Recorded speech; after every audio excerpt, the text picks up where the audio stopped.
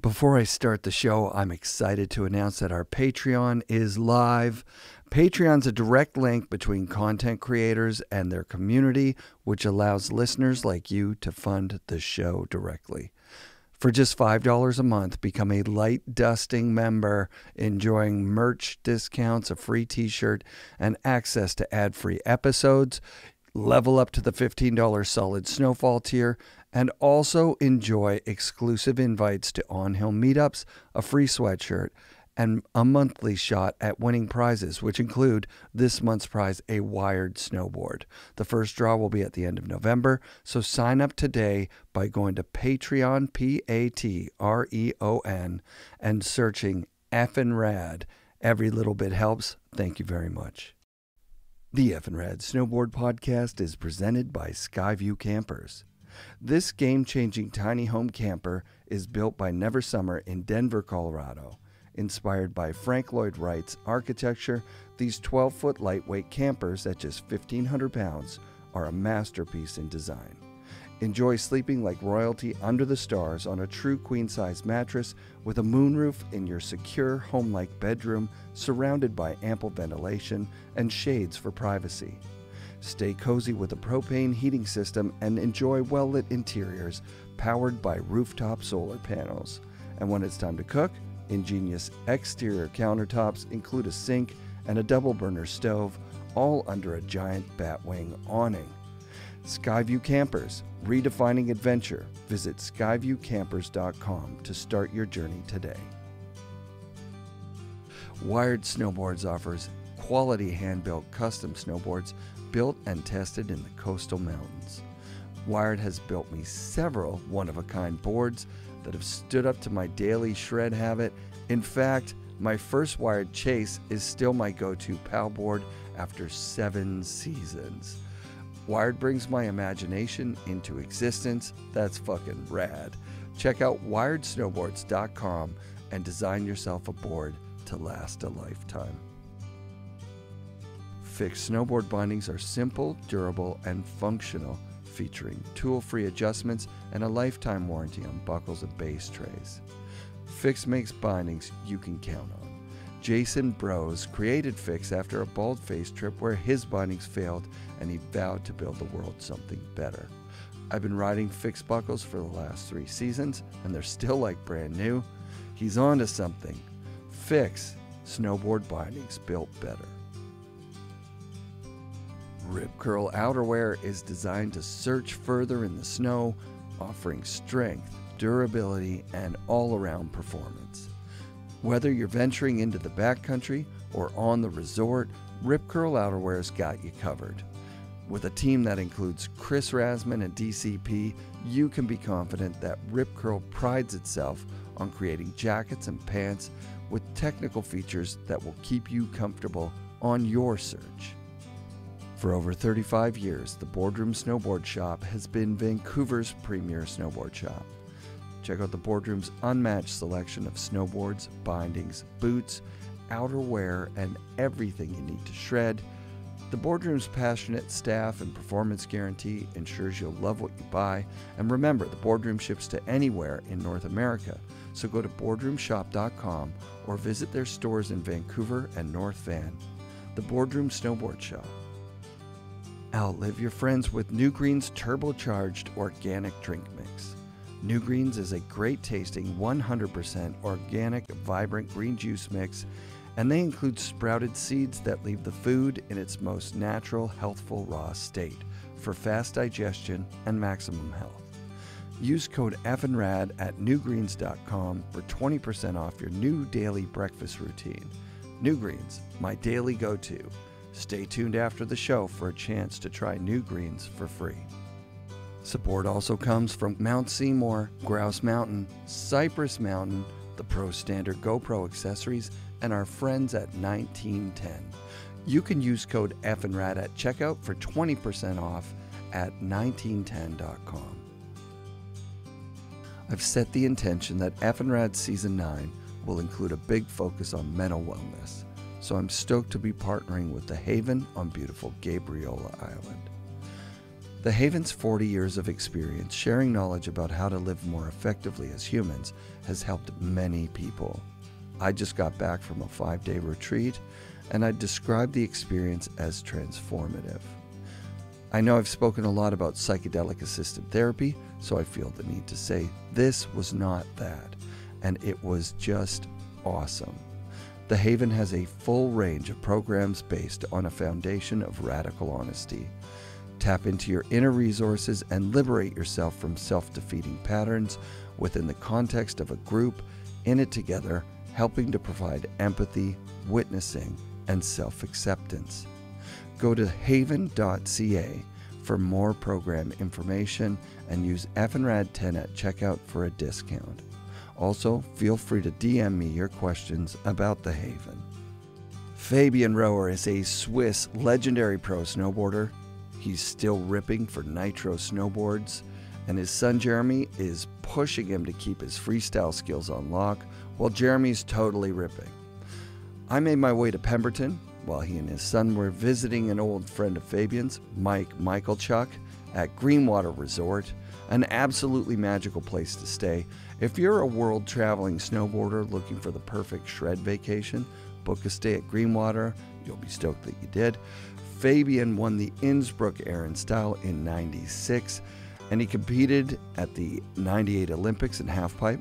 Plus, he's overcome some pretty big personal challenges to land where he is today, shredding at a level beyond what was possible in '98 with his son, who's also, as I said, totally ripping. Proud to bring you this awesome conversation with the great Fabien Rohrer. I'm a little Swiss man. Typical Swiss. Yes, and I love cheese, and I have a Swiss knife, army knife, and I love chocolate, and I'm here now since 7 days, and I miss chocolate. Yes, a little bit. No, I started. I saw snowboarding. All of a sudden, I was in this skate shop and I saw Jeff Brushy, Terry Hawkinson, and in a Burton film, and I was like, "Mom, I want this. Really, I really want that." And then I started to ride, learn snowboarding, and then I did some competitions. Wow! And that was really great. What and then I wanted to get sponsored, and the only way for Europeans is to get sponsored is when you do good in competition. Right. There was not like Peter Line and all those guys. You film and you get a hell of sponsors and money. No, European, you compete or you're done. So I had no choice. So I had to compete. And then the Burton Swiss team manager came up and looked at me, and I went to my father and said, "Nah, we cannot take Fabien. He's not good enough." Wow. But back then I already bought a nitro snowboard because I found nitro really cool. Yeah. And then step by step I got into this nitro thing. And they always said, we're a big family, we're a big family. I was like, yeah, what a market thing. Yeah, but you know what? I'm still in this big family after 30 years. That's epic. And that's really good. When I was 16, I went to this, I didn't feel right in this system. So I went to the director of the school and told him, listen, I'm listening to my heart, and my heart says I should not come anymore to your school. Wow. And I think fish go out of your aquarium. So that's what I want to do, and I just wanted to tell you goodbye and thank you very much. So when I was 16, then I left school. How did he react to that? In Switzerland, a no-go. Really not. And do you want how reacted my mother? Oh, yeah. She went to order a gin tonic at the bar, and she was like, I gotta have a gin tonic. So, yeah. I was like, yeah, do whatever. I'm gonna go now. Yeah, that still sounds kind of like she's accepting it. She's like, all right, I need a drink, but you've done it, so good luck. It's always important in life that when you do a decision, that you communicate it clearly. Yeah. And that's also for you helpful when you make a decision and you say, I go that path. And that's what I did until today. Good. And you know, it sounds easy and cool, but I had a really hard time until I got professional. So I had to compete, and I had to train, and I was actually the first who had a trainer, coach. Oh, wow. Nobody else had a coach, and I was the only one who had a coach from a different country. I didn't give a shit about Swiss coaches. I was like, no, they're not good enough, because the best are Finland, Sweden, Norway. They're the best. So I need to go there and train there. So I went to Lapland, Finland, and there was nothing. The Huluporo, the wild reindeer bar, that was the only bar I went a little bit. Yeah. No, but up there I trained really hard, and with the Finns, and in the beginning of the season I always did this Finnish championship, and I won it once. Sick. Me alone against 300 Finns. That was not my dream, you know. So yeah. This is actually the beginning of this whole thing, and then I went into the World Cup and I started to win everything. Damn. Really everything. Who was the coach? Let's shout out that guy. Juha Sulkakowski. Yeah. From and my mental coach was Hannu Lakonen, and he was actually coach of tennis. Yes. But he was like a mental, like a mindset coach. Yeah, and I know now how they work, the Finns, and you know, they don't talk too much, they just do. Right. And with not too much of feeling. They're like a machine. So I still have it in me. I did this Ninja Warrior thing, like that's what it's really called? 2 years. No, Ninja Warrior. I was invited. You know this thing? No. In Ninja Warrior competition. No, I'm not sure what it is. You do the obstacle course over water. Yeah, okay. I don't know if you have this. So a really tough obstacle course. For sure, for sure. Like you have to hang. And you know stuff. what I have seen? I've seen it. I know you've seen it. Yeah. So they invited me, and I talk about this mental thing. So I was the smallest, sure, and the oldest, and they looked at me and laughed a little, like this little Swiss Smurf in Germany. And I was like, I'm gonna kick your ass later. Yes, and I won. And nice. I was the oldest ever who won this competition. No way. So that proved me that I still have this mindset in me, and I can switch it. What was the foundation of the mindset? Like, how does a coach teach you the mindset? Like, is it over the course of years? Is it kind of right away? You have to trust yourself. Don't ask questions too much about when, where, how. Yeah. You're prepared. Go there. Do it. That's it. So when you fail, that can happen. No problem in life. Go again. Go harder. Yeah. That's it. Wow. As simple as that. Yeah. Yeah. But yeah. You know, it's always 3 words. I hope I can say it in English. Wissen, knowing, want to do it, and then do it. What are the 3 words in? Is it in Swiss? You were going to say it. Wissen, wollen, tun. It's I know. Yep. And I want. Yep. And then you have to do it. Yes. And the point 3, they lose the most of the people in life, because they know, they want, but they don't do it. Oh, that's my snowboarding in a nutshell. You know? Yeah. But also in life, yeah. They want to change life. They and they go to the yoga course and do everything, and yoga and meditation. But you know what? They don't meditate every day. Right. At 6 o'clock for 1 hour, because they don't do it. And right. that's the main problem. And I learned that with the Finns. Yeah. Do it. Yeah. Are the Finns like that just generally? Like hardworking, merci. Like the knowledge, and the ability, and then the doing, or is it that it's just a little other culture? It's culture. cold up north. You gotta Finland, like yeah? it. Yeah. You gotta like it. It's not like Italian, like warm and hello. It's more, it's a little tougher. But Yeah. I think they're real. Yes. Yep. Creates a good. And they're community. funny. Finns are funny. Norwegian are funny, and the Sweden are really funny. The Swedish guys, I love them. Yeah. I went riding with them last winter. The Swedish Nitro team. Nice. I had a hell of a blast. Yeah, my son too. But after those competition things in Europe, they said I have to go to America, then there and there.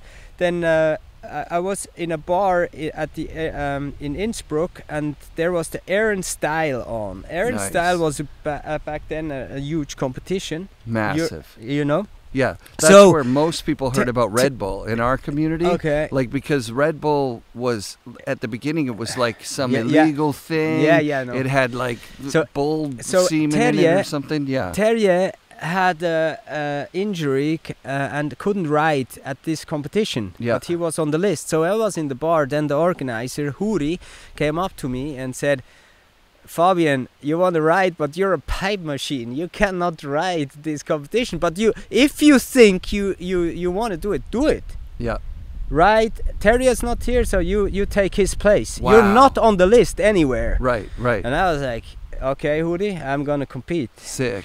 So back then, 95, then Peter Line was there, Ingemar Bachmann, Daniel Frank, nice. Everybody. Epic. So I got into the super final. Wow. With Johan Olofsson, Daniel Frank, and me. Oh wow. And then Johan was I don't know, just in a good mood, and he said on the start, I'm not fighting for first. You can do it, Daniel, Fabien. I gonna do a tail grab 1 foot. And we were like, I remember that. What is this? Oh my god. Oh my god. And he really did it, stuck it, and big respect. And of course, Daniel and me, competitors, we were going for the 9, and I was a little further, and got it. And he was a little pissed because he thought, Terje's not here, he's gonna win. But then I won. But it's not the end of the story. I went to the organizer back, to Huri, who said, I'm a pipe machine. I said, hey Huri, thank you very much. The pipe machine just won your competition. And the highest air, I won a KTM machine. God. Because after my 9, I made the highest air on the quarter pipe right after the 9. So I said, Huri. Oh my God. Okay. Just be careful what you say to some, Yeah. I just won it. Do you think you would have been as persistent had he not said that? You know what? Like, he pushed me. He pushed you. Yeah, it was fine. Yeah. I was used to that, always to prove yourself in competition. And and Nitro was always so neutral in everything. They were like, do it if you wanna do it. And until today, I'm really feeling comfortable with them, because they let me do. They let me ride, and the main thing is snowboarding, right? Yeah. And not about what you have to do this. You're in the team, and you go with the team. Right. Just go and ride and have fun. Do you need some boards? Yeah, I will send you some boards. Okay, where do you go? You do this podcast with Eric. I love it. Things like this. It's just good, and that makes me feel comfortable. They've been going the same team, right? Tommy has been there since the beginning. There's another guy that's been there the whole time too, right? Is he partners? Tommy has a partner or something? I don't know a lot about Nitro. Yes, it changed a little bit. A little bit. Yeah, but Tommy's still there. Then Andy Auerhammer and... so it's been the same people. Hannes, because nice. I hooked him up with this job, actually. Oh, sick! So they're those three dudes now doing running Nitro. I can't believe, because when you look at, you know, so Burton's been run by, you know, the same family the whole time. Sims kind of came and went with a bunch of different iterations. And, you know, many of the biggest ones like Rosignol and Solomon, I guess it's family owned at the end of the day. Like there's some family in charge of the whole thing. Yeah, it's a really family thing. And when you would see his company, it's actually his house. Built another house, and in there it looks like a really house with few rooms, and there they make their meetings and they eat together, and it's real. Yeah. And a lot of companies try their marketing to do but right. I'm not sure, you know, if it's really so real. And you know, in snowboarding it's really, really important that something got lost, and it's the spirit of snowboarding. It got lost, and why is that like this? I think it's a competition thing. Everybody is competing. They're athletes, and they have to do that. They have to do this, and triple cork. And snowboarding is an expression sport. Yes. You show something of you. Truth. And this got lost. And what I want with my son, of course, he's riding Nitro too. Nice. No, Burton actually asked him. In Innsbruck, they came up to him and say, "Do you want to ride for a real brand?" Oh, wow. And he was like, "No, I'm riding Nitro." No, it's funny. No, but what I want, and that's a serious thing now. My son. I'm raising up. I raise him up alone since 10 years, and I want that he gets the spirit back. The next generation of me is having the spirit of snowboarding again, and Nitro knows that. And I told him, you can sponsor him and do everything you want, but he's not competing. Nice. He's not doing any competition, because I know so many fathers. Or parents, helicopter parents, yes, that no, we're having fun, you know. No, they're pushing them like hell. Yeah. Full gas, and this is not correct, I think, because a 9-year-old or an 8-year-old cannot make decisions. You guide as parent. Yeah. So then you push him into competition. No excuse. Right. So I do the opposite. I was always a little the opposite guy, and I think for him it's healthier and more the joy here of learning snowboarding. And that's why I'm here at Chuck's place, Mike Chuck, because I told him, you're old enough to meet my buddies. Nice. Yes, and take a slice of them.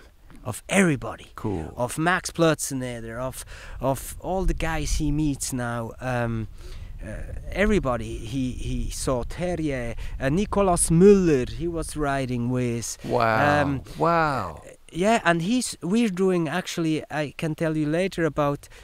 He's just on Instagram. You find him on Instagram and TikTok. Yeah. He has over 1 million views on his posts on TikTok. What? Because you know what he does. What we do 3 things. Yeah. We do tutorials. Yeah. Then we do the battles. Yeah. Father-son battles with Those coins. Are great. Yes. Yeah. Backside plant slide. Yeah. Me and him, and then we give some points. Always 3 jumps, and we started to do, because I think it's a little bit. It starts to get boring for him. Always do that with his father. So I started to ask like other riders. So he started to do these battles on Instagram and TikTok with Eero Etala. Nice. Heikki Sorsa. Come on. And Marcus Cleveland. No way. Marcus Cleveland is, we're going to hit it out this autumn. They made a battle together, a really hard one. And he I think he didn't know who he was. And he was like, yeah, can you do you know, on this rail, like a back lip 270 off? And he was like, yeah, I try. And then they went up and did it. And you know what? After 1 run, we were done. 1 run. Both of them stuck it boom. No way. And I was like, you both are machines. I'm Epic. sorry, but really, Jeremy, respect, and Marcus, of course, respect too, because you did shotgun Yeah. together. Yeah. You know, and That's so rad. Yeah. So what we do is this. Yep. Just on Instagram, on TikTok. So your viewers will be cool to check him out. Oh, yeah, actually, do it. We have perhaps to. you can put his name. I will for in, sure. because you only see him there That's with amazing. his yellow helmet. Yeah. He laughs so much. I don't know. He looks like a little. You wearing a helmet now? Yes. Were you back in the competition No. days? There was nobody in a helmet at those first Air And Styles. Nobody. That would was be Air wearing- And No Style. No, to have even a the helmet. Vans Triple Crown. Right. I won also here in America. We did not, or I had here in Whistler also rail competition. Nobody was. There was the Circle snowboard shop here Yep. in Whistler organized the competition. I was. Nobody was. Yeah. How interesting, no helmet, right? No- like no what, helmet, Just no. and I just outed myself as someone who's like, oh yeah, helmet wacky style, but it's But- not. All the kids now with a helmet, I don't even. But it makes think sense, about you it. know. And I didn't wear a helmet either now, but now he's 11 and he starts to ask me, Yeah. why don't you wear a Right, helmet? my and kids this is too. this Yep. is not right. So I'm riding for TSG, and he does too before me. Oh, sick. And they said, yeah, we're gonna give you protectors, and I said, I have like too much stuff on my head. I don't know how I don't feel right when I ride. And they made this. I don't want to make any promotion, but for me that was so impressive because they made this super light helmet, Okay. and I put it on here the first time. Yeah. That was the best ever. I don't feel anything on my head. That's great. So That's so good. on my head, it was really good. So I really ride now with a helmet Yeah. Cool. Excellent. all the time. I should be too. I hit my head last year and I Should. bought a new helmet Should. and I tried to wear it. Then I saw a picture of myself in it and I was like, oh. Come to Europe, then I give you one of this company. Okay. Yeah, the Okay. distributor for This- them up here is my They friend. have yeah. they bike too. Yeah, they make they- bike do they? stuff a Yeah. lot and back protectors. big, right? TSG. Like they're- they're really big. Yeah. Yeah, they're rad. That's cool. Yeah. That's cool. So on the parenting side, yeah, there's wow, has the landscape ever changed since we were kids, right? Like when we were kids, the world was kind of just this free place where you were out running around all the time. And now it feels like the expectation of society is that you've got your kid at school, you drive him there. It's There- got to be the best. Then you get And- him picked up and you put Yeah, him in a and program this- where there's yeah. somebody else watching them Yeah. all the time. There's some adult in control of the situation at all given times. That's and why I'm here at Yeah. Mike Makerchuk's place. Yeah. He can run around here. I bought him an arrow, and he's shooting around. I here. saw it. It's like Yeah, a yeah. compound bow. Yeah, it's like a compa- real yeah, yeah, a deal. real one. Yeah, Yeah, yeah. and he's driving around with his golf car, Yeah. and he's really feeling free here, and that's what I want to show him. He was And coming in hot right here, and Mike's like, "Hey, slow her down a Yeah, little I know. bit," which is awesome. He's It's got okay. that. He has that. It's good. That excitement Yes. and that like like let's go quick, Yeah, let's go and fast. you know me as a father I'm getting, I'm gray hair now. He says silver fox. You heard that one? Huh? Yes, Okay, totally. so it's just really nice to have a good time with your son. I'm his filmer and he is my filmer, so Oh, all the that's footage perfect. you see of me, Yeah. he is filming me and Yeah, you follow were showing me camming. footage. I was Yeah, like, dude, with the that's solid. handy, you know, yeah, and that's solid. and this is really good. So I can have a really good time with him now until he doesn't want to hang out with me anymore, Right, with 15, right. 16. You Sure, don't want to sure. ride every day with your father, But like this, we travel around. We have a good time in snowboarding on a professional level, of course, Yeah. but a good time. He has Yeah. no pressure. You have to go in 4 years at the Olympics, so you got to train this and make the Right. double this year. Right. I go for style. Yeah. You see his footage like I jump with him, next to him, and he just does a 360 over 15 meters, Yeah. but with style. Yeah, Because dope. express yourself. After he's landing his tricks, I mostly ask him, how do you feel? How did that What feel? was that feeling? Yeah. And yeah. he's like, that. Whoa. And I said, yes, Yeah. Yeah. that's it. You know, Yeah, that's that's the cool. thing. Yeah. That's what I would like that you feel in snowboarding, Jeremy. Yeah. Once I'm not here anymore, or you feel bad in life, go make a 3. Yeah. You feel good again. Yeah. Just Yeah. This That's rad. small thing. Yeah, speaking of which, then you showed me the footage of your Switch 9. I'm like, yeah, Yes. yeah. When you want to feel good, god damn it, if you can do a cab 9, holy shit. With 47, that's why I think I get interesting again on the market, Yeah. because there are not too many 47-year-old dudes around doing I think things like this. Yeah. So I got this phone from Knut Eliasson, and we are discussing or he said that they're gonna take me to the international nitro team again as the oldest rider. Wow. And that gave me a good feeling. It's my family, and they helped me a lot, and I gave them, of course, a lot too back. But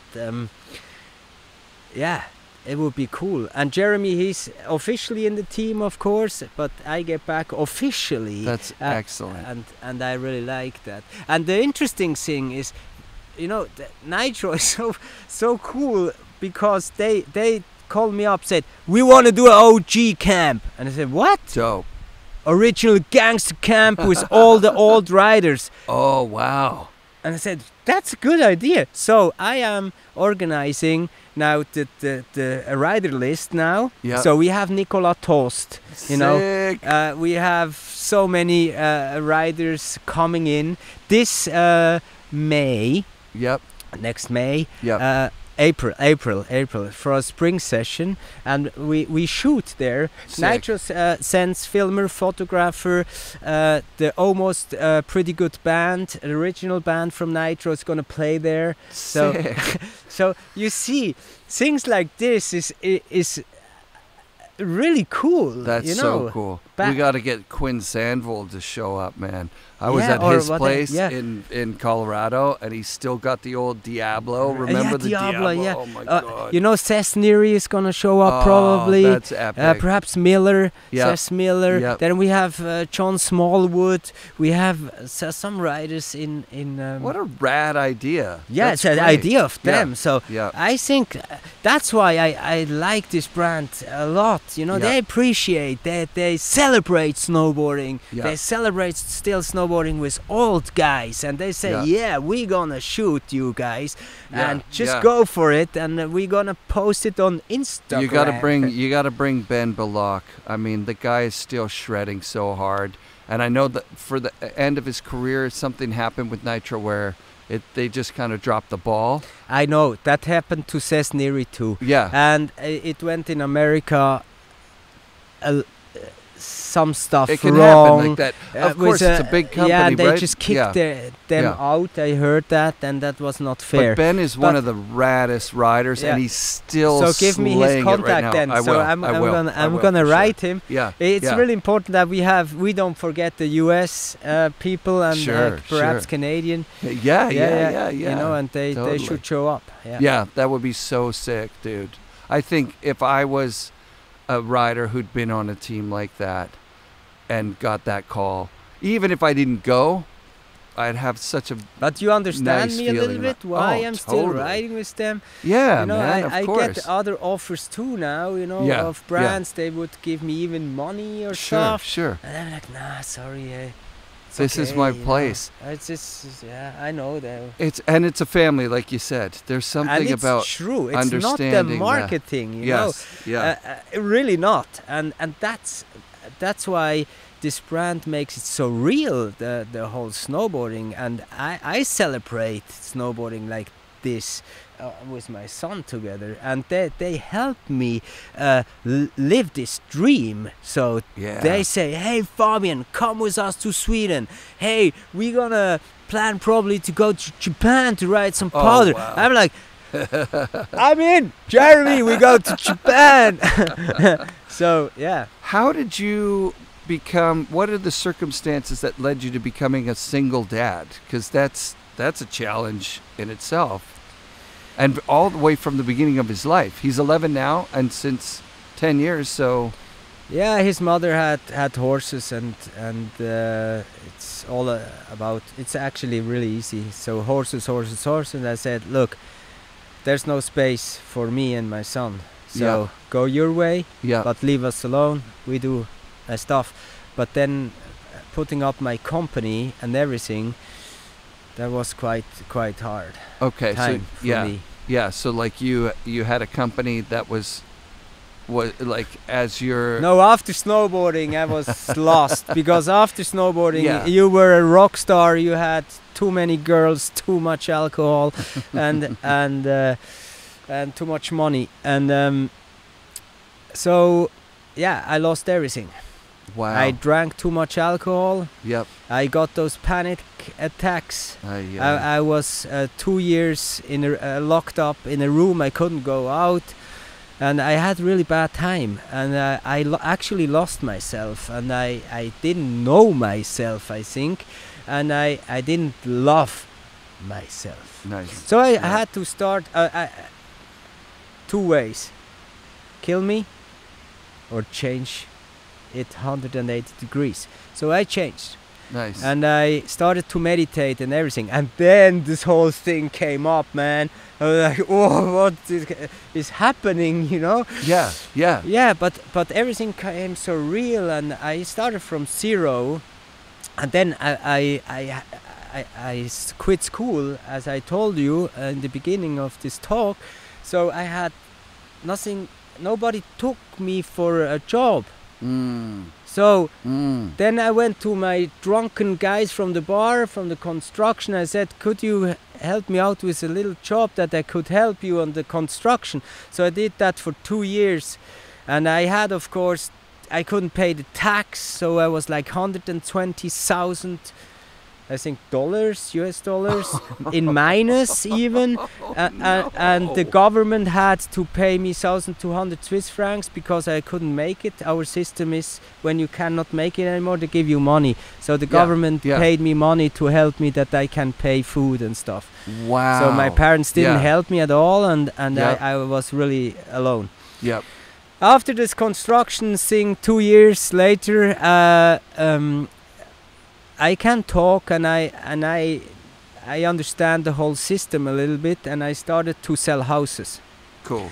Then I started to understand the system, and I made a company, and I worked for this company, me myself, you know, and I paid myself a little money out. Sure. And the company paid my tax, actually. Ah, you know, and no I way. paid the money back that lended the company to me. You understand what I mean? Totally. So this whole system I started to understand, and that they got it, and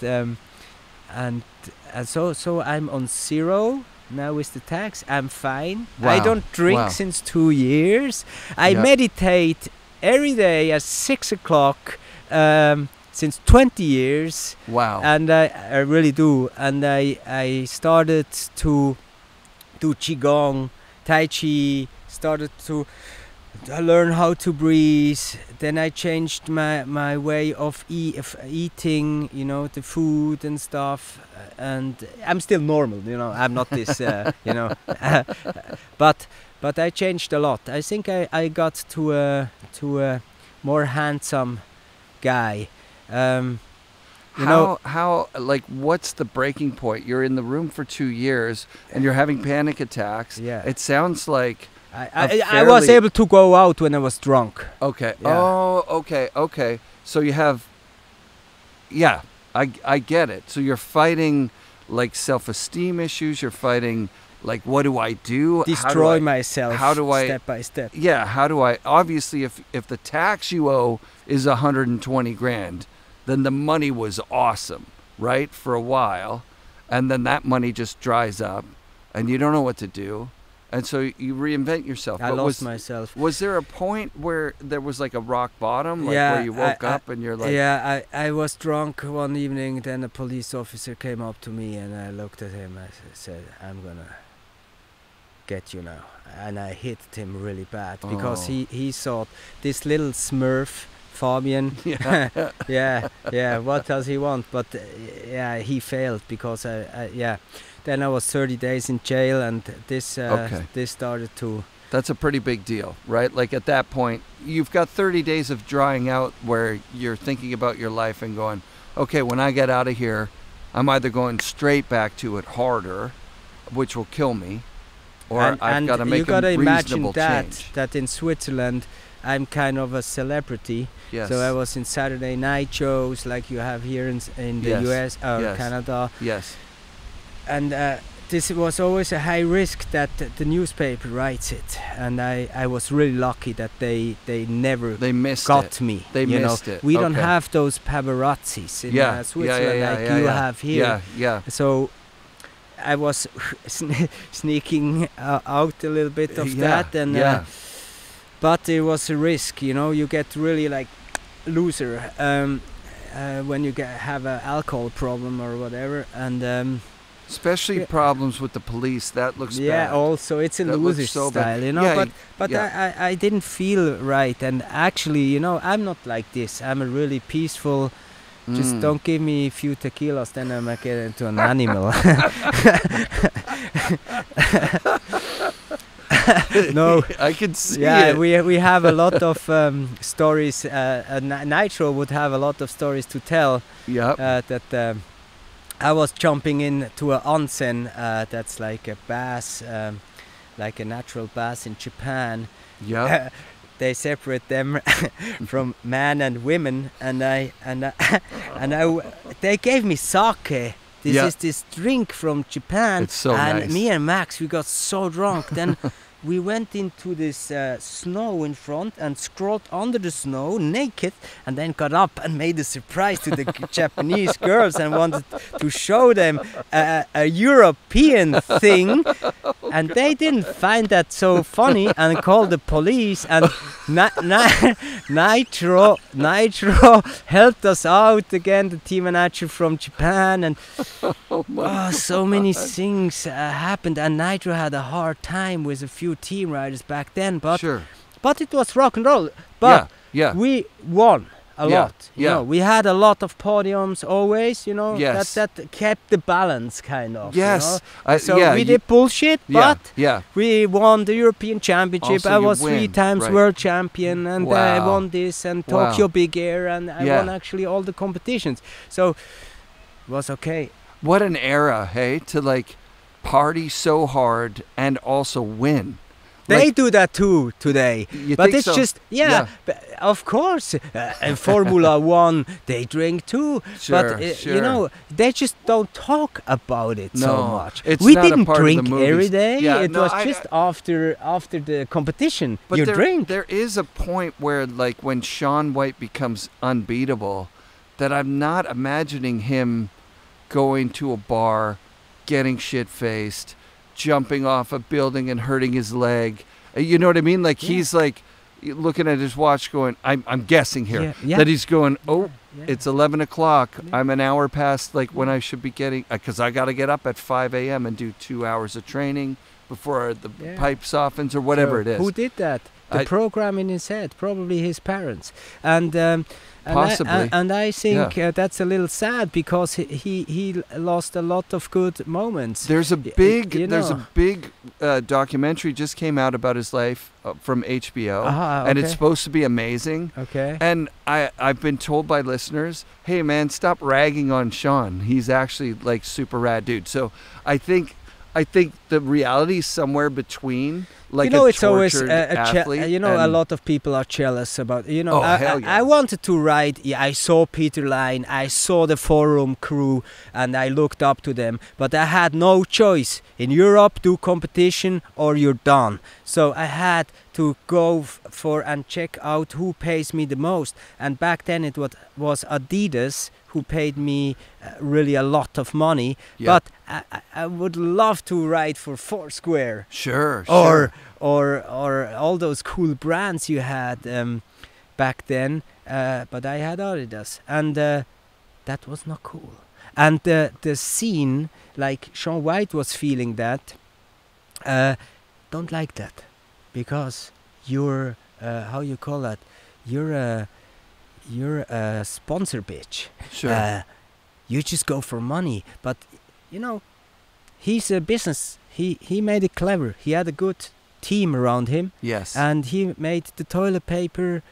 Who has a toilet paper brand like Sean White toilet paper? I saw it. Yes. And this is really funny. What I don't understand, you know, it can't go too far. I saw a scooter in a skate park, a Yes. Sean White scooter. I think this is a little bit too It's far. too far. That's selling out. But Yeah. the rest, come on, he made money, so leave him. And he Yeah. has a private jet. I would too. You would too. If we Yes. can afford it, Yes. sorry. Yeah. We go to Los Angeles to ride today and fly back. Sure. Why not? He's on another level of celebrity than anyone in snowboarding ever really has been. But you go right back to the beginning, and Craig Kelly was, you know, he wasn't partying as hard as the community. He would, you know, he was taking competition Yeah, but seriously. Greg Kelly, I was walking up on Mount Kenya with Greg Kelly, and I was riding there with Greg Kelly, and he did not smoke, he did not drink beer, but he was a different kind of person, like Nicolas Müller. Nicolas Müller is a special guy, so try to understand those people, like Terje Hawkinson, he's a special guy, and the public, just make them a stamp on and give them shit all the time. Sure. And you know, try look in the past what happened. Why is he like this? Is it really that bad? You know, Right. I don't know. I think the case for those three guys, Craig was perfect. He had a perfect life because he passed away quite young, and he was the one who led the way with, hey, competitions isn't all that. It's not everything. I'm not going to compete this year. I'm going to go and ride powder. And people went, how the fuck are you going to do that? Like, what about the money? And he went, it's not about the money. It's about the real thing that keeps us going in snowboarding, which is what you're talking about today. I think with Terje, it was unfortunate. I think with Nico, there's a little bit more substance to why he got canceled. Yeah, of course. I think, and I've just spoken with him lately.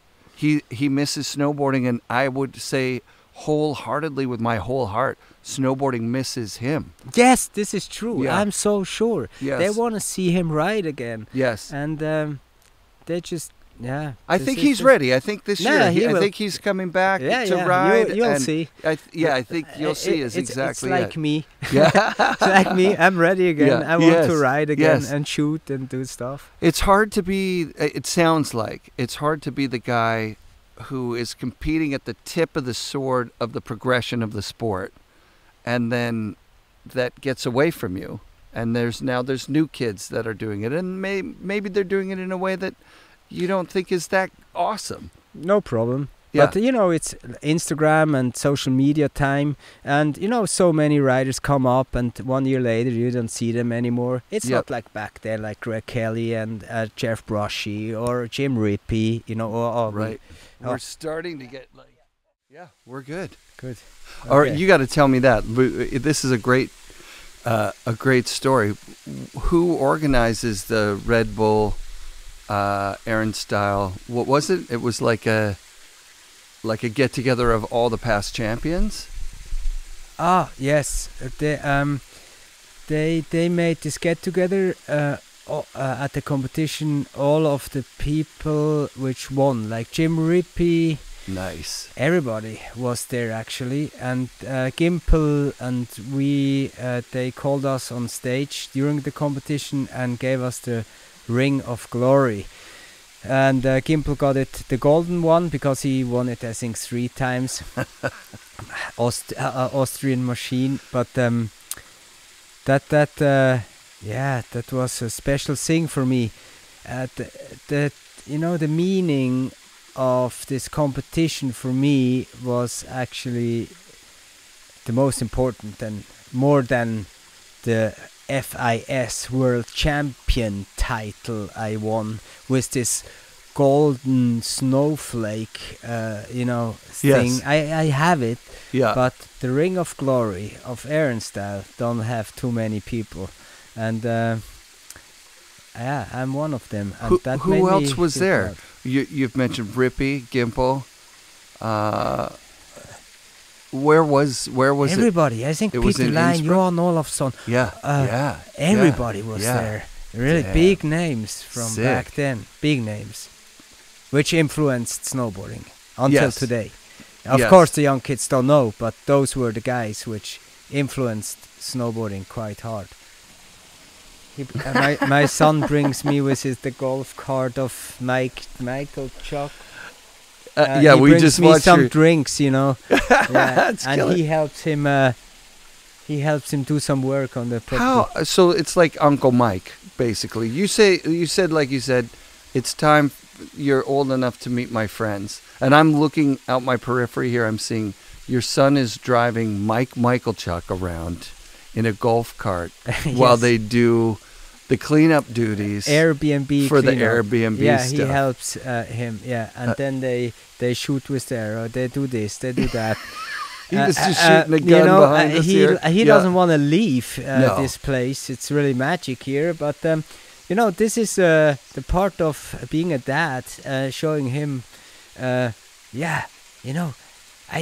didn't do everything wrong in my life. Just there were a few wrong decisions, but mainly it was good because I'm snowboarder for life. Yes. And my family, not only Nitro, but all my guys which I was competing against are my friends. Yeah. And and social media is not bad when you use it right. Right. And right. like this, I got in touch with all my buddies again. Yeah. And to see them again and have a good time, go and ride with them on a quite high level, it's nothing better. And to bring your son, that seems incredible to me. It seems incredible. He can be a part of my life Yeah. still. Yeah. And he can join my life still. I don't know how long he wants to do that, but I can influence him for later. Well, I can tell you right now, riding down in Bear Valley with Chris Roach and his son Ryder. Chris Roach, Yeah. I remember too. Oh, yeah. So Yes. Roach's son Ryder is 16 right now, and he just rips. So, like, if you remember, which you obviously do, like Roadkill and the days of the, like, movies of riding with your buddies, and now Ryder Roach is one of those people in Chris Roach's crew. So, like, they're still riding at that awesome level, including really particular cool style of how to ride. You know what I mean? Expression. We have totally. to learn them again that snowboarding is an expression sport. Yes. And you express yourself, you show something together with nature. You see, you found a wind lip. You have to be creative too. Totally. And that's what Terry has in his blood. And a lot of other riders too. Nicholas, big time. Holy Nicholas, shit. big, Miller, big time. There are so many other riders like Jamie Lynn back then, really good rider. Yep. Some old riders said, "Hey, your son has a little bit the style of Jamie Lynn." Wow. And here came up, "Who is Jamie Lynn?" And I was like, when they compare you with him, I tell you, you can be happy, man. They never did that with me. That's epic. The European Jamie Lynn or the French Jamie Lynn was Aaron Vincent. Remember Aaron Vincent? Might be before your time. No. He was on A boards like after David Vincent. Oh, David, not Aaron. Sorry, David. Yeah, David. David Vincent. Yeah. Yeah, this guy Dude, I know. That style is so badass. I know. He didn't do too good in competition. I think he was not the competition guy. Right. But David Vincent, I remember when I came into the World Cup, he was still riding. Yep. Not too long anymore, but that was the Jamie Lynn of... right? Am I right on that one? I just remember his style being so badass. You know, our scene in Europe is quite big. It's just, you know, as I told you, that we had not too much of opportunity to film like with Mike Hatchett or with those Hatchett brothers those cool films. Right. We were a scene. Just we had really good free riders too, but just not on film. Mm-hmm. They just showed up on competition. Right. That's it. Yeah. That's crazy. Yeah. So let's go back to your career that you built after snowboarding. So you start literally just on the tools, like helping people with renovations on homes. Is that? No. It's really on construction. When they made a construction somewhere, like building homes up, I just brought them sand to make concrete, you know, because I didn't learn anything about that. So I really started from zero. Wow. So after 2 years I knew a little bit how this works. Then I as I said, started to sell houses, and I built this my real estate company. And I was working really hard, but I took this from snowboarding. Once I make a decision or I drop in, I will not stop. I will go. Sick. And this was actually the same what I did with the real estate. There are so many other real estate people around, but like snowboarders, but I didn't care. And then I started to grow. And then it was I compare it with playing Monopoly. So when you play it with a good tactic, you're gonna succeed really good in this real estate. What was the first house that you bought? What was the first place? Actually, I bought one apartment. Okay. Yes, and then I sold it, and I bought a house with 6 apartments. Oh, then, wow! I bought a house with 7 apartments and another house, I think, with a little more apartments and some shops.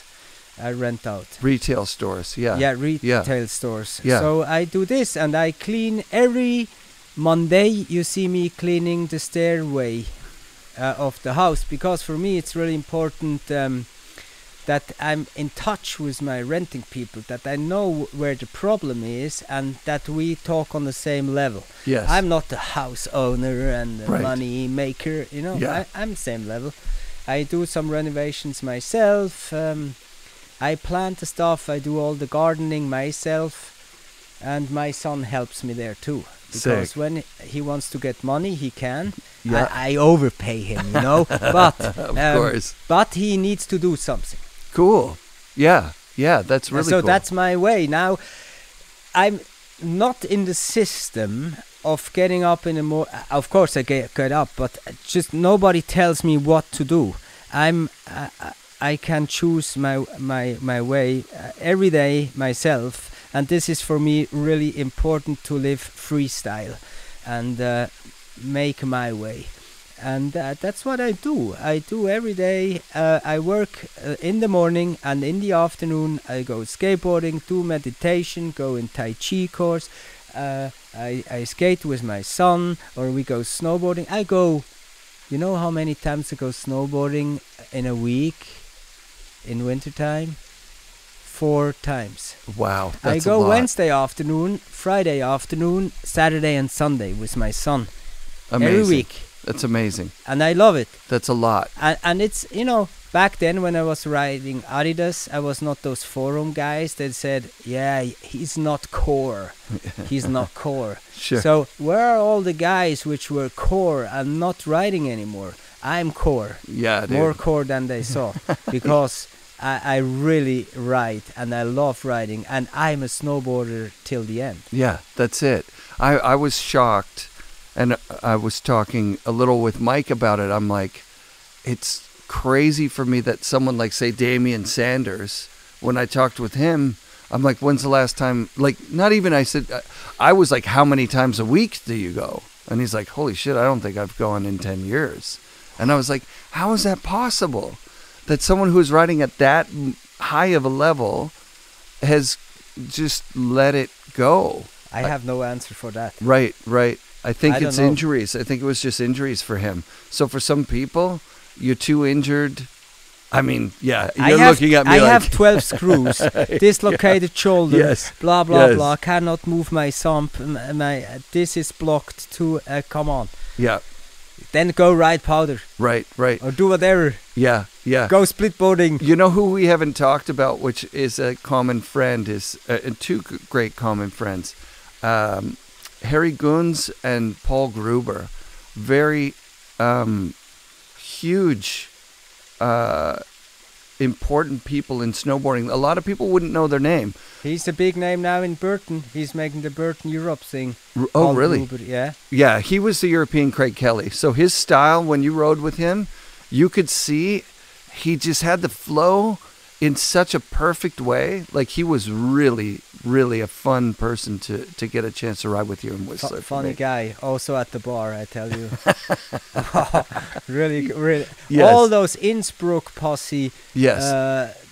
They were really cool guys. Those Austrian guys. They were really, really, really nice. Yeah, yeah. So both those guys are from Austria? Yes, I hanged out with the Austrians a lot. Yeah. And then Reto, is he Austrian or Swiss? He was He's Swiss, yeah? from St. Moritz, Pontresina. Oh, Just St. Moritz. Yeah, That's yeah. a pretty Some high-end, people know ritzy that. place, yeah? Yeah, but Pontresina is the next village. Okay. He lives there. So not as bougie, not as... Everything there expensive. yeah. And he's still in snowboarding, right, Reto?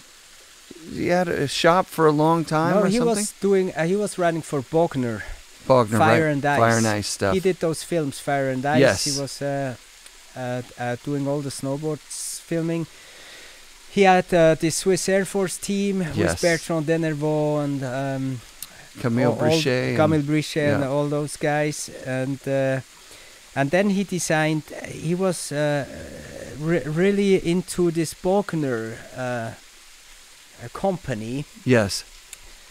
And I don't know, something happened there. So Willy Bogner died, and Oh, no. they kicked him out, I think. Bummer. He didn't do any contract. Yeah, but Oh, I don't know. man. I don't Yeah. want to say any Sure, details. I'm not sure. But is he still around snowboarding from time No, to time? I You don't see him? He married I think a Brazilian. Okay. Yeah, or something. He's Yep. more there. Yeah, he was in that first generation of world traveling professional snowboarders. European. Yes. Yeah, he was in the mix over here too. You would see him in Transworld, you'd see him in snowboarder Really? magazines. Yeah. He was one of the first guys to get through to be like kind of a big name European rider over here. And then it was the invasion of the scanners and yeah. Then they came. yeah. And I came too. But that's why I went to the Scandinavians. Yeah, for sure. Like, good place to train. So you do Airbnb in some of the suites. What was the number of rental suites that you have right now? 24, I think. That's amazing. Yeah. So for someone like myself that eventually would like to have some doors that I rent out, Yeah. what's the advice? Where to start? Actually, it's quite easy because I didn't do any school. in real estate or anything. Wow. Yeah, you It's just started selling real estate. Listen to your heart. Open your eyes. Just do. Yeah. Don't be afraid. It's Right. like snowboarding. Be creative. Go for it. Try. Kannst du noch ein Foto machen für uns? I have a bear spray for him. Oh, yes. Oh, nice. It's just... Just in case. Yeah, there's real bears up here, hey? Like, that's the They deal. saw a grizzly bear over there. That's crazy. For us Swiss, You just- it's really... Yeah. This is scary shit. I don't because think after you Switzerland, said that, we have... You know what problem? Where's the cheese? Where's the next chocolate shop? And we don't have bears. grizzly bears. A grizzly. I'm gonna over have a there. hard time He's- now with going back to like feeling safe. A grizzly bear is a gnarly predator bear. Yeah, it's not a joke. And they seen them not far away from here. Holy shit. Cool. Nimmst du noch ein Foto für uns hier oder als Filmli? Dort hinten ist es. Yeah. So that's about my life, eh? And I'm still riding. I And really love. And I want to come to this. What was that? Bombing humming or what did you know? What was it? No, this volcano.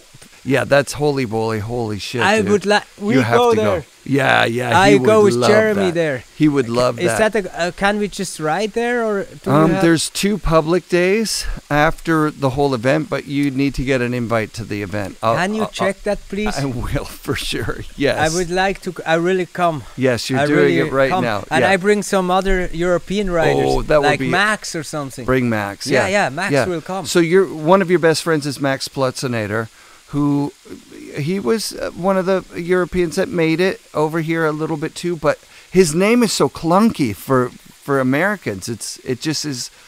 I think they were going to try and shorten it for at one point. It's like Jamie Lynn in Europe. Really? Jamie Lynn doesn't work? It's not. No, like Max Plutzinator is like Jamie Oh, Lynn he in Europe. is like I'm Jamie sorry. Lynn. Yeah.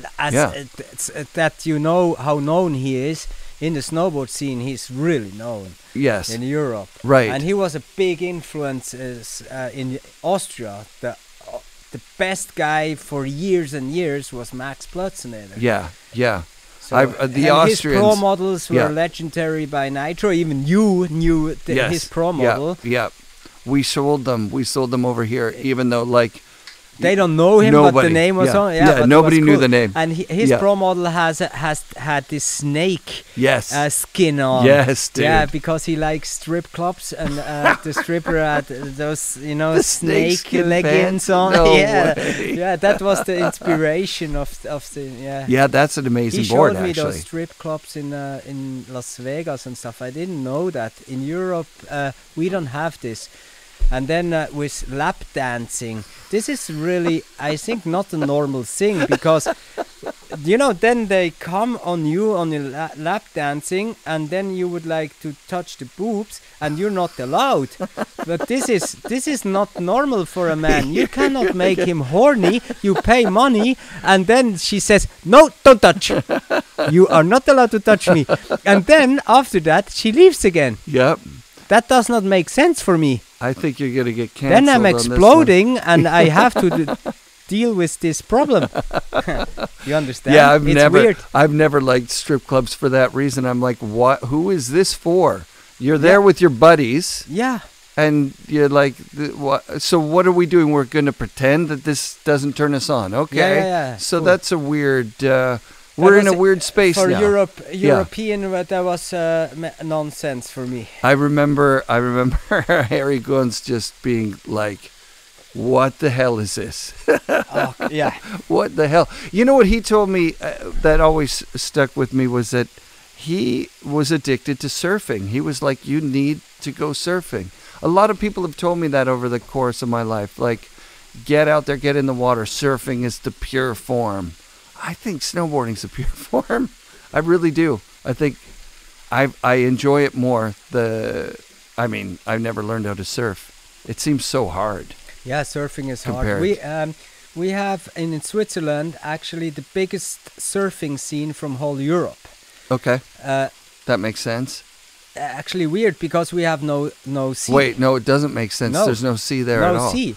But when you compare to how many, comparing to other country surfs in Switzerland, there's so many that we have now a lot of indoor surfing places. We even have this outdoor surf place in Sion, you know, which they have in America too. There's huge artificial like thing. the train going by and it's pulling away. We have this in our small country. So for those people which don't know Switzerland too much, so for us it's when you tell me I have to drive from Pemberton to Squamish, that's too much. Because we drive in 3 hours, we drive through our whole country. The entire country, right. So when you tell me 45 minutes to go snowboarding, yep. It's limit, huh? So all my I have 5 resorts around my house. Yeah.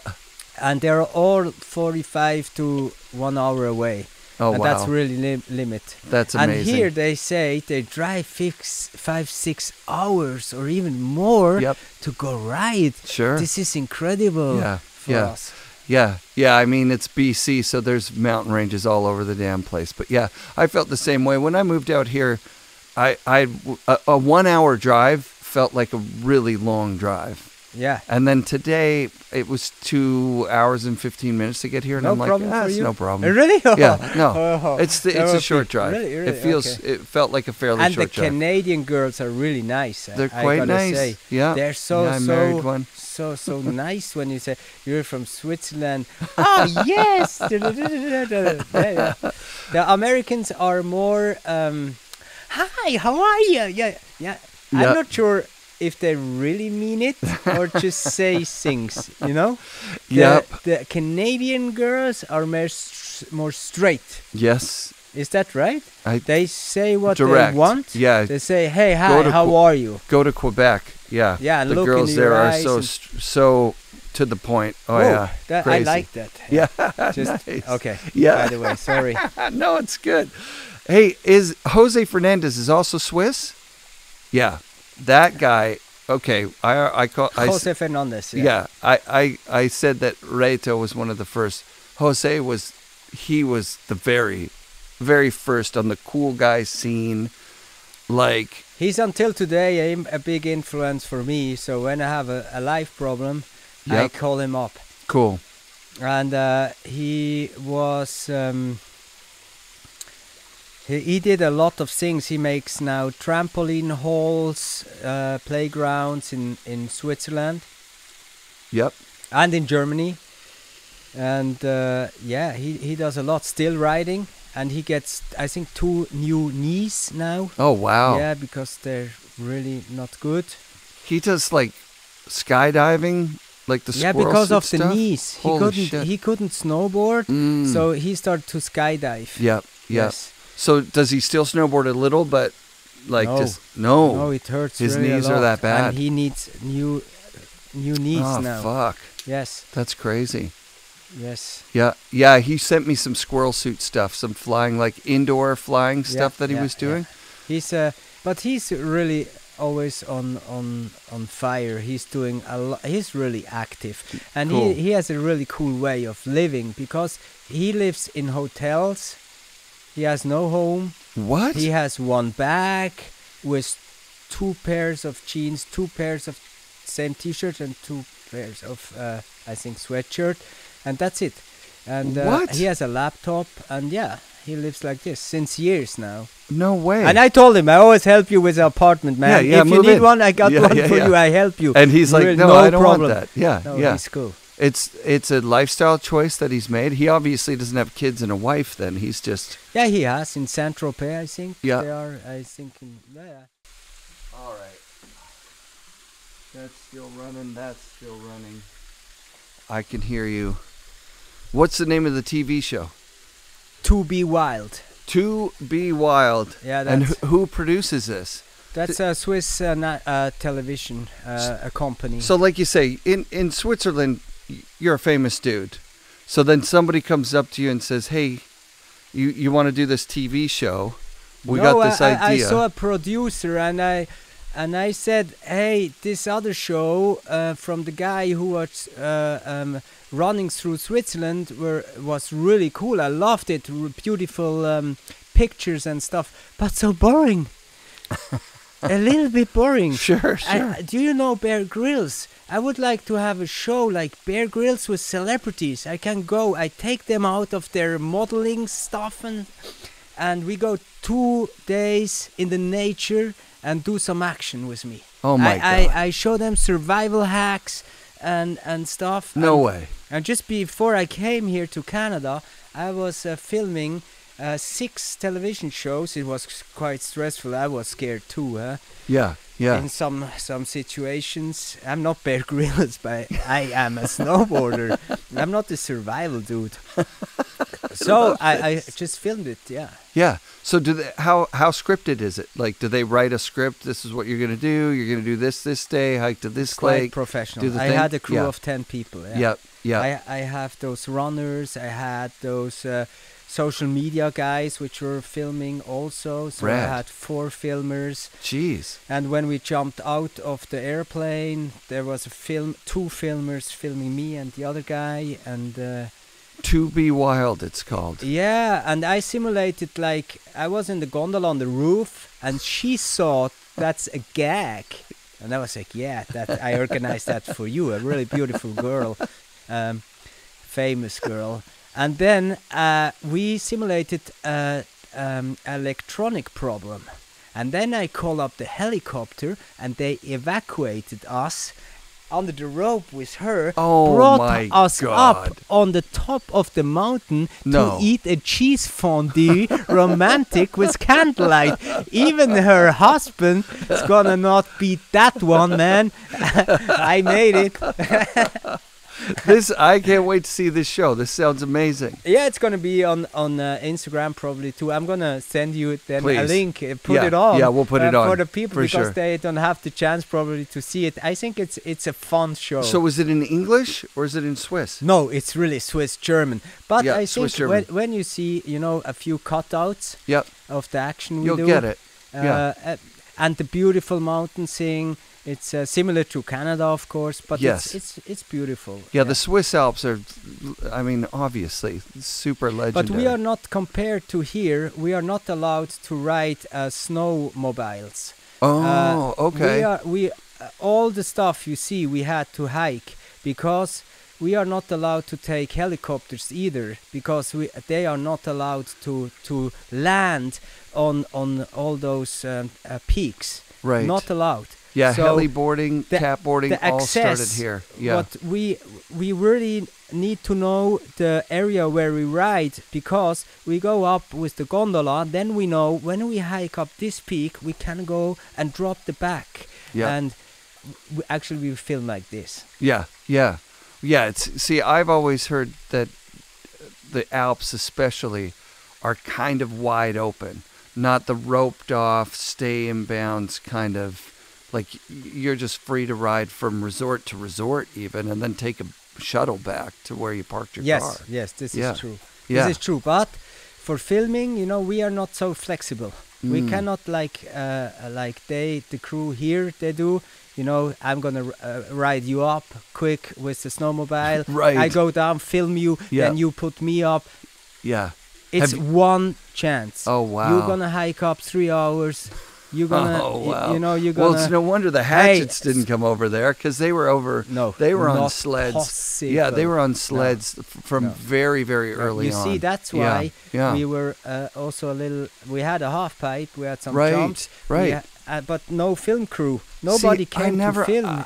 I've never really thought about it, but you're putting the pieces together right now. Is that if you don't have that quick access to okay, that one wasn't so good. Go just to the left. I'll move the shot, and we'll. Chance. Yeah. So that's why we really have to know what we do. Yeah. And it's life or death over there too. Like I read the story of Marco Siffredi.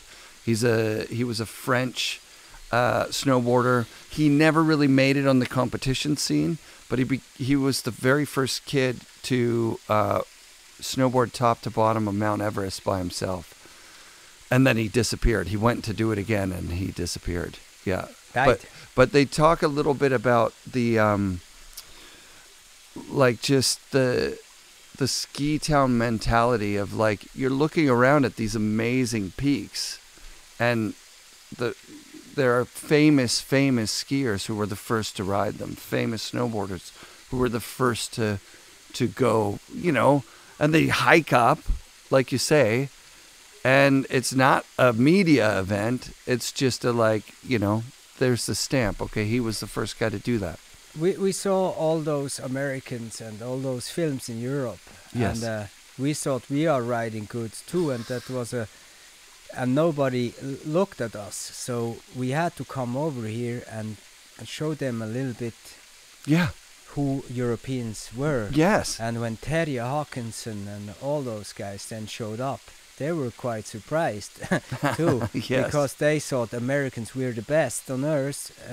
Be Sure. careful, there are other countries too, and we had an eye on them, and we saw the films actually good for us, because they open up the cards, you know, Yes. in this game, because we saw their tricks and we trained them harder than they thought. We came here, did those competitions, and we stuck it all. Yeah. And we all of a sudden it was like so many Europeans showed up, and they were like, "What the fuck? Yeah. Who are they? Who is this name? Who is that guy? Who is Fabien Rohrer? You know, is this weird last name?" And this was a interesting thing to see. What was your first trip to America like? Were you going for a competition? Where did you go? To Stratton, Yep. to Mount Snow. I did the they sent me to the North American Championship. Yep. There I won this competition, so Fuck I'm yeah. North American champion. And then I went to this US Open. Yep. That was really impressive too. I really liked that. A big, cool event, like yeah. insane. Yeah. Yeah. US Open in Stratton was the best. I heard it's not anymore in Stratton. It's somewhere else. It might be on hold. Yeah. The US Open might but be they on hold. redo the US Open every year with old riders. They invited me. I wanted to go there because I would have been the only European competing there against all those Ross Powers was competing there. Yes. All those guys, and I wanted to battle me with them again, and I couldn't go. You know why? Because I'm not vaccinated. Oh, you know? wow. Because the system wanted to push me to be vaccinated. No, Yeah. my heart said don't do that. So I am not vaccinated. So I was not allowed to travel. What a pain in the ass. But Canada was open. Yeah. So I'm here. I'm safe. Yeah. But next year I can go in the country USA, and I will compete there. Sick. Yes, half pipe. Yeah, one of the things about Terje that surprised me was that, because we started talking about the Olympics and about the reasons that he didn't like it, and which were many. There were a lot. It wasn't just one thing.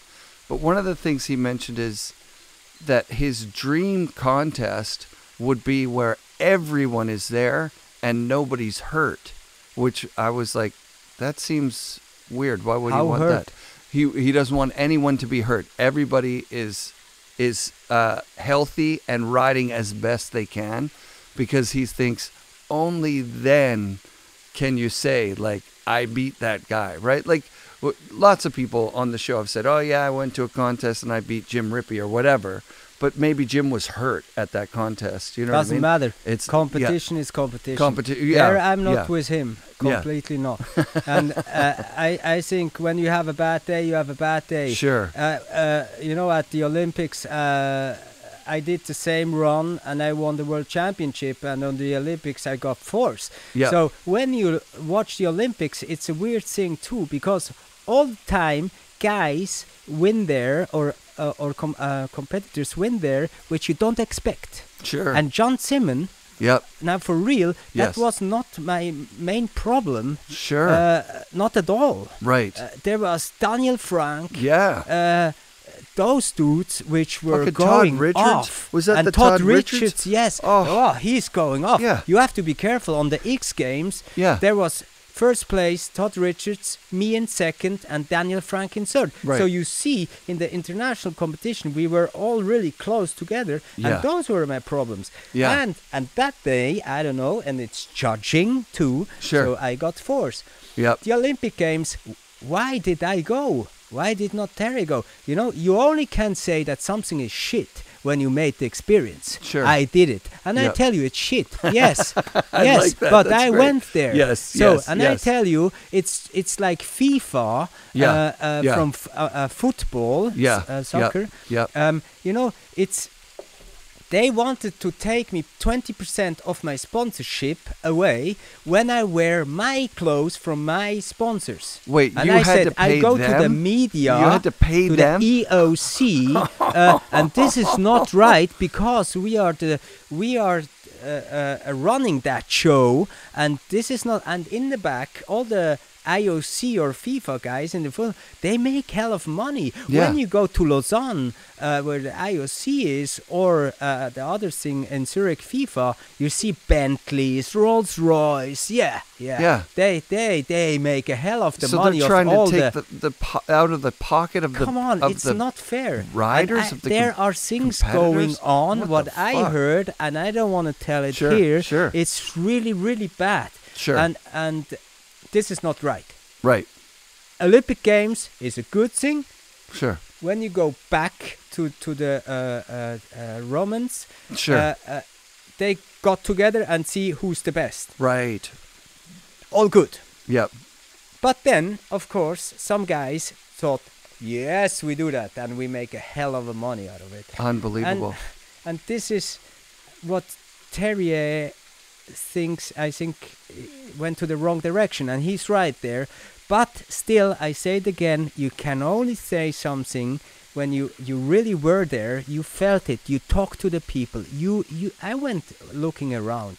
You know, they had no bar for the athletes, just to chat together. Right. I was not allowed to. I'm Swiss, you're Canadian. You have a badge with a scan code. So the Japanese said, no, you're not allowed to go to my room. And I cannot go to your room to hang out. And we're buddies. That's insane. We compete against each other, of course. But Mike Manguschuk, he's my buddy, so fuck it. Yeah. You know, and this is not cool. This is not snowboarding for me at the Olympics, you know. That's bizarre. So what me and Max did, we went to the next hotel, rented the room, and put on the door bar. So that was the bar. Yeah. So I invited all the girls from the breakfast thing, from the hotel to the bar, so that those were our bartenders. So we had a really great time, and all the athletes we met after the training there, had a beer together, had a good time. So I organized myself at the Olympics with Max Plotzeneder ourselves, and we had a good time, all the athletes together. You know, this is the yeah, it shouldn't be. It shouldn't be separate. No. Why would you? Me against you. Yeah, right. And then because you're from the same country now, you're all buddies. But that's not the way that works either, right? Now you're on a trip with some guy that you couldn't care less about, and meanwhile your friends you're locked out by a that's scanner. Why I don't really? like That's it. fucked That's up. why I appreciate more this competition. X Game. Yeah. I was on this first issue of X Games. They invited me there. Sick. Like when they still were on like the shovel races and all that kind of crazy shit, like they did. No, they were not spectators allowed, and they were just doing for ESPN and followed us with cameras. Yep. And that was the weirdest thing too. But it was snowboarding. Todd Richards was there, Ross Powers, all those guys. Yeah. So that was a really fun thing. I still have this X Games medal. It looks same like today. Wow. So yeah. What did you win? What place did you win? Second, yeah. Second Todd place. Richards was first. Me, I was second, and Daniel Frank from Norway was. That was the 1, 2, 3. Was third, and that was the Olympic year too. Like that was '98 or whatever it was. Later. It was later. Yeah. Did you go to 2 Olympics? Did you go to 2002? No. That was Salt Lake I would City. not ever go again. Oh, you went to one and then you boycotted it. Then you were like, this fuck is not this shit. cool. Yeah. I don't like that. Yeah, there was a Jump real... events were cool. Yeah. Like Toyota Big Air in Japan, I won. Sick. Did you win a Toyota? You win a truck? Yeah, I won all those competitions at this jump events in Sapporo. We had one too. So then what do you do with the truck? Sold it there. I just got the money, cash. In Japan? Yeah, and when you get like 30,000 or 40,000 cash, you cannot take it out. So No. so I had to give to Michi Albin 10,000 and to the other friend 10,000, and after when we went to the next competition, they gave it back. Like Wow. this, you have Wow. to put in the form how much money you have. Yep. So everybody put 10,000. That's unfucking believable. That's what we did. And you got the money back. These are good friends. Of course, and Michi Albin lost his 10,000, but there was his prize money. I think that was from Japan. He lost. He didn't know. He was Fabien. I don't know where.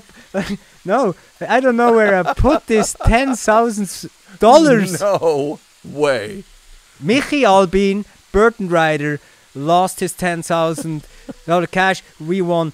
I won the competition. Michi was second, and Max Plotzener was third. Something like this, and he lost it. I can't believe it. That's insane. It's true. 10,000. That's a lot of money to lose.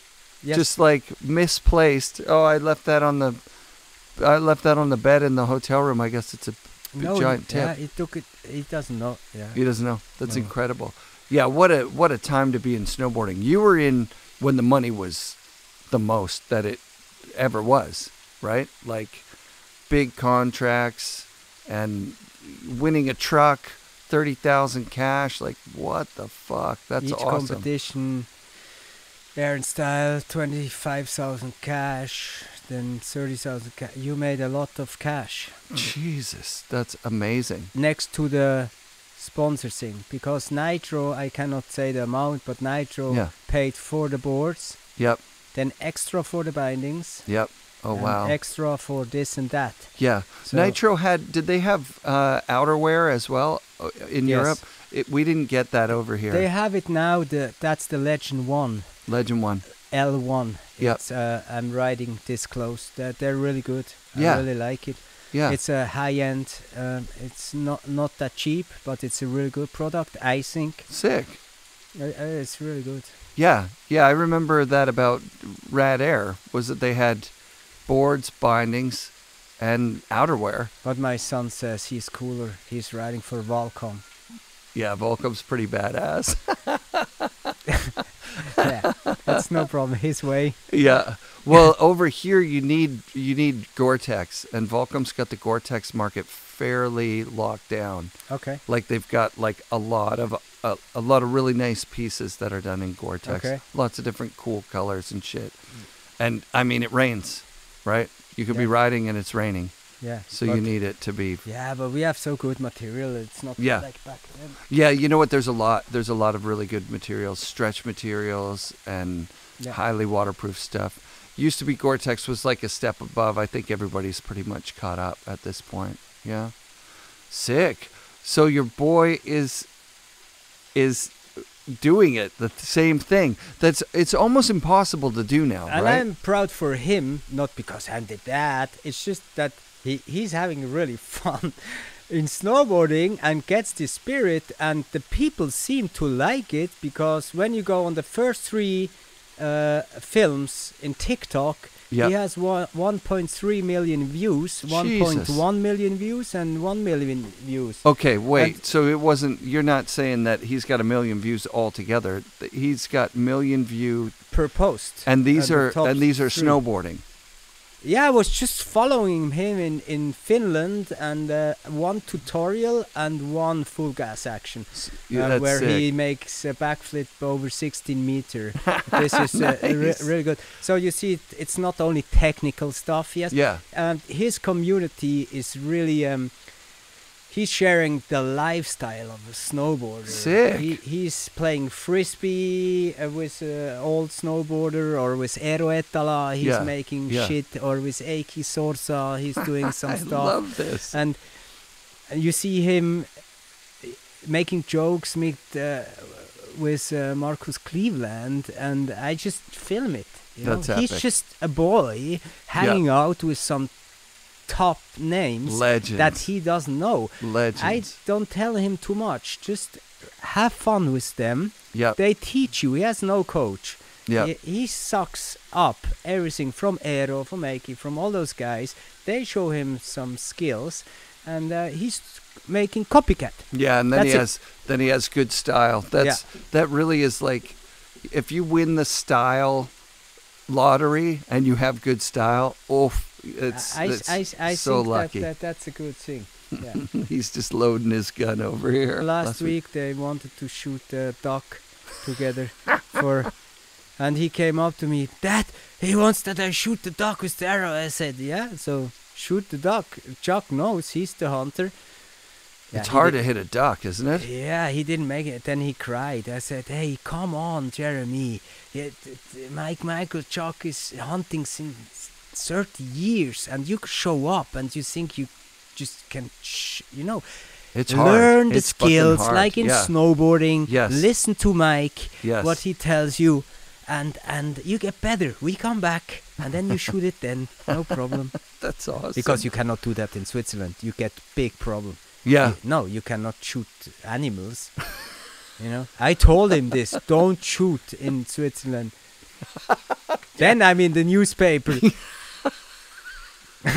How embarrassing. The father showing him with his weird friends.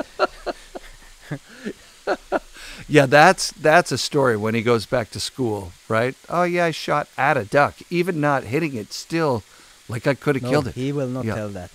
That's the... No. He tells about the nature, what he does here, and he knows. He can separate. Hey, that's awesome. What he says. Yeah. So he's in school, obviously, most of the year, good part of the year, and then so you guys go snowboarding after school. He's in the international school, right? Because I knew when he's gonna be bigger, I wanna travel again. Yeah. And now it's his age now, 11, so we can go further. Yeah. And he needs to talk English. That's why I put him in the English school. His English is great. He better than mine. Yeah, yours is good too. Was your English bad when you first came here, or was it good? You were okay? Okay. Yeah. It's just they always said you talk Euro English. So talk German or Swiss German. I try. Yeah. At least you understand what I want to say. Totally. Yeah, it's really mind bending for Canadians and especially Americans that in most European countries you learn 3 or 4 or 5 languages. It's not uncommon to know a lot of languages. Because we drive 4 hours. In this direction, they only talk Italian. Yes. This direction, only talk French. Yeah. Other direction, German. Yeah. You need to all the contracts, all the renting contracts, everything. Everything, right. Even the girls, when you want to have a drink, tu dois parler français. Yeah, but you talk here French too, on the other side of Canada. Peu. Yeah, so like peu. we learn it in school, but it's not as serious. It doesn't seem like, it seems to me that the Europeans I've met speak functional English, like they can function in English and hold a conversation. Like you say, I know French, but in Quebec or even in France, I would probably trend towards do you speak English, as opposed to even trying. It's embarrassing to not know that. For us in much. Switzerland, they learn us that kind of they expect from us that we know. So we grow up like this, and we grow up also when we travel somewhere, we check your behaviors. That we don't make any fault. Right. Because your culture is different than our culture. Right. And we have to respect some things. and we are a really neutral country, and we don't want to step on your feet. Right. So, and we take this serious, and I teach this to my son too. Respect the others. I'm still thinking about you burrowing through the snow to the Japanese Showing my girls. yeah, yeah. I did a lot of other different things too. This was exchanging the culture. I wanted to. It's incredible, man. You are a real treat to have on the show. Thank you for bringing your story here and following up with me, because I was like, yeah, I want to have you on the show 100%. You're one of the fiercest competitors out there in snowboarding, and you were a mega pro during the time where being a mega pro meant, you know, fame, fortune, the whole thing. I think it's much harder to be a pro snowboarder now than it was back then, just because you've got to have another job. You have to have another focus, you know, like That's you true. can't just live the snowboard lifestyle as well as you could back then. That's my own opinion, but I see that. Yeah, but So- thank you for having me, and Dude. I hope that your viewers, you know, understand now a little more about Europeans, about older snowboarders, Sure. and about our culture Yeah. between America and Europe, Yeah. and how we ride, what we ride. And when they see this show now or listen to this, Yeah. they know a lot more, I think. I think I do. I definitely feel like I do. I would have never known that thing about no snowmobiles and how it impacted the Yeah. filming scene. Because, yeah, most of the big mountain riding of even the American guys is in 100%. You go to Alaska, you go to interior BC, you come up here.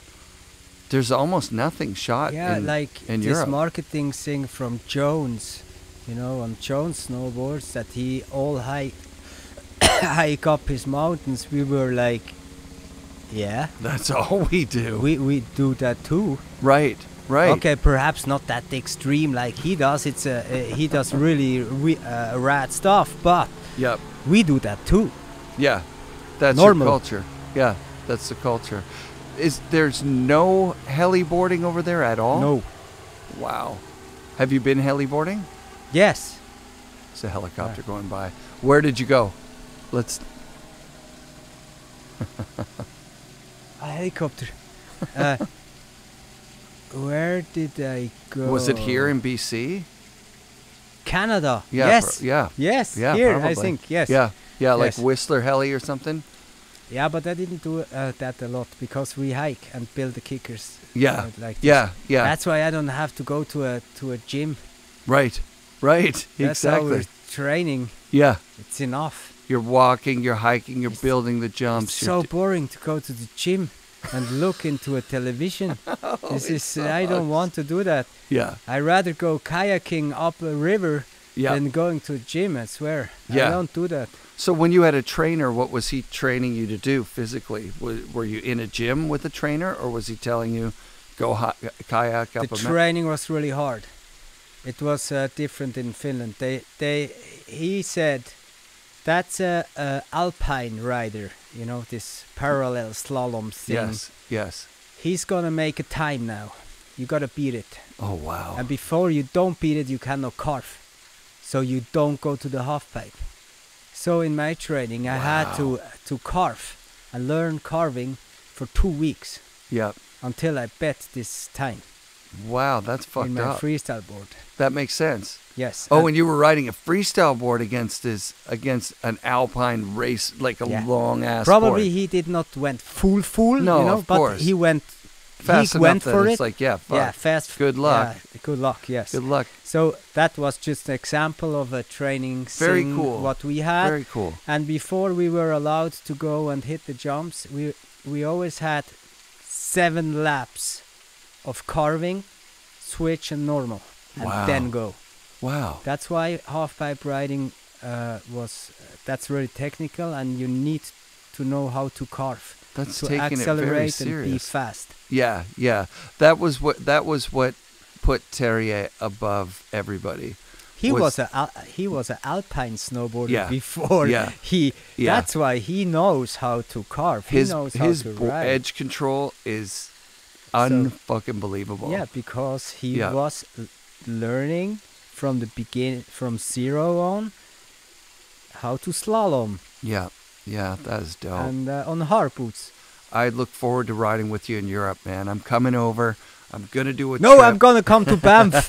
Or Banff. Oh yeah. We'll do that too. Sunshine Village. Sunshine Village. To Holy Bowly. Holy Bowly. Yeah, you want to do Holy Bowly? Yeah, for sure. I'll come and jump We're there. getting you invited to that yes, for sure. Please. And then when you come to Europe, always welcome. Yeah, that'll be fun. Yeah, I haven't ever ridden there yet. Really? Isn't that insane? In all the years, I just never made it over there. You should come to our OG camp. Yes. In April. In April. 24. Okay, that's Keep perfect. that in mind. OG Why camp. not? Yeah. Yeah, 100%. Yeah, and see some old friends. Yeah. We were gonna go to the Rad Air Longboard Tanker Classic. Stuben. Yeah. We were gonna go to that. Do that. Because Jose it's around. and everybody's there. It's all the old during guys. ISPO, right? Snowboard scene. Yeah. I ISPO. think it's during ISPO. Yeah. So I might do that. And then I don't know when that is. And then come to that. over to Switzerland. Hell yeah. Yeah, do that it. Sounds like and fun. even when it's finished the season, we can go to Skyview. Yeah. I mean, these are Zermatt, are legendary places. Skyview is where Jose Fernandez had the very first snowboard camp there. That's what started Tim Wendell's. That's what started Craig Kelly's Camp of Champions. There was already snowboard camp. And I did the freestyle park there. Did you? Skyview, No. yes. Really? I built a setup. Holy shit. Yeah. Like you sat in the cat with the guy, or you just wrote it down and told him what to do? No, I set the distances. Yeah. The gaps and the angles. Sick. And I tried it before we let the others go. Really? That's what I did, yes. Fucking right. Yes, back then. That's epic. Yeah. Yeah, so that's why it was so good. Yeah. I don't know. I just liked it. the gap, not a lot of guys hit it, but it was good. That's super rad. All right. Okay, are we done? Yes. Thank you very much. Amazing. Okay. That was awesome. We hit everything? I think we hit everything. Yeah, so much. FNRad shoutouts this week to Fabien and his son Jeremy. Special thanks to Mike Michalchuk and his property, Greenwater in Pemberton. If you want a free sample of new greens, tag 2 friends and new greens in the Instagram feed of FNRad and we'll ship you some. Be sure to come back next week for another episode of FNRad Snowboarding presented by Skyview Campers and brought to you by FNRad Productions.